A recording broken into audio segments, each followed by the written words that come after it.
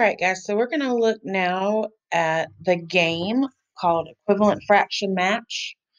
And it starts on page 211 and 212, and then you'll need to cut out the cards from page 213 and 214 to be able to play it. So it says we're going to mix the game cards up. Cards.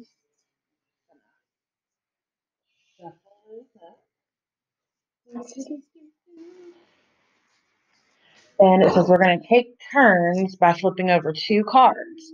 If the cards show equivalent fractions, we're going to get to keep the cards. And we're going to record the equivalent fractions on the recording sheet. See here how 1/2 and 2/4 were equivalent? So they put that on the sheet. If the cards do not show equivalent fractions, you have to turn them back over. Oh, I skipped a part. Lay them face down in 3 rows of 6 cards each. So it's kind of like memory match. Keep playing until all the cards are matched or no more matches can be found. The player with the most matches is the winner. So it says we want to lay them face down in 3 rows of 6 cards each. So I'm going to move this to the side.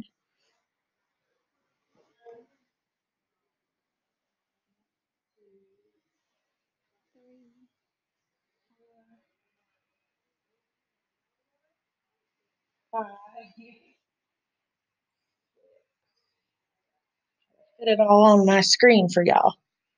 There's 1 row. 2,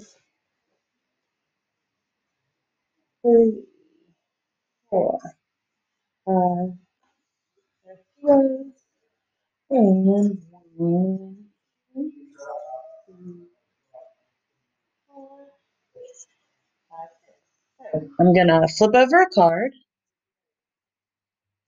Here I have 1, 2, 3, 4 sixths. 4 sixths. So I'm looking for a card that will match 4 sixths. It will be equivalent.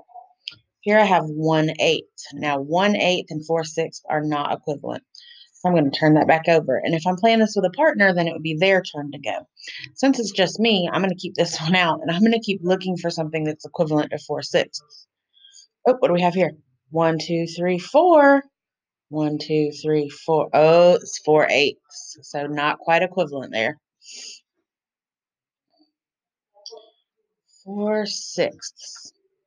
4 sixths and 2/4. Nope, those aren't equivalent either. But I do know that 4/8 is equivalent to 2/4. So I just made a match. And when I make a match on my game card, I'm going to write 4/8 is equivalent to 2/4. So there's one match, and then I would keep those cards. And then my partner would go 3/4. 1, 2, 3, 4, 5, 6, 7, 8. 6/8. Oh, that's an equivalent fraction. That was lucky. So I'm going to put on here 3/4 equals 6/8. And I just keep going, and whoever gets the most sets of equivalent fractions is going to be the winner. You may want to go ahead before the game starts and match them up so that you know what you're looking for when you're trying to find your equivalent fractions. That may help you if you're struggling to still know which fractions are equivalent to each other. Bye, guys.